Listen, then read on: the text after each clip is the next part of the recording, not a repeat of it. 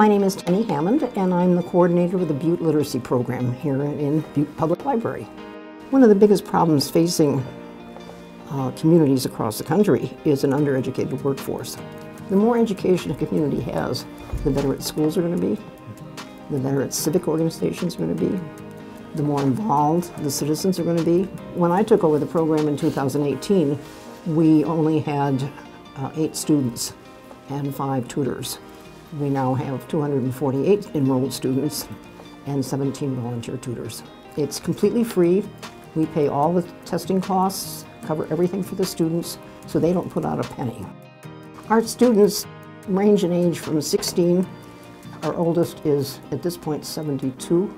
We don't really have a typical student. They're all different. You want to get your high school diploma? Come on in. Let's see what we can do. We don't operate based on curriculum, we operate based on the student. Students and tutors establish their own meeting times. Once a week, twice a week, for how long they choose.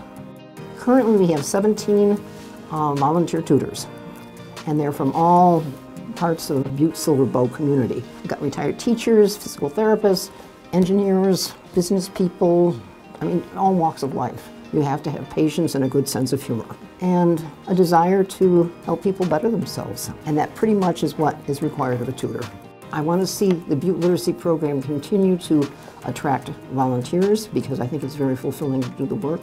I want to see it to continue to attract students because I think this is a way to become an independent individual, to really take charge of your own future.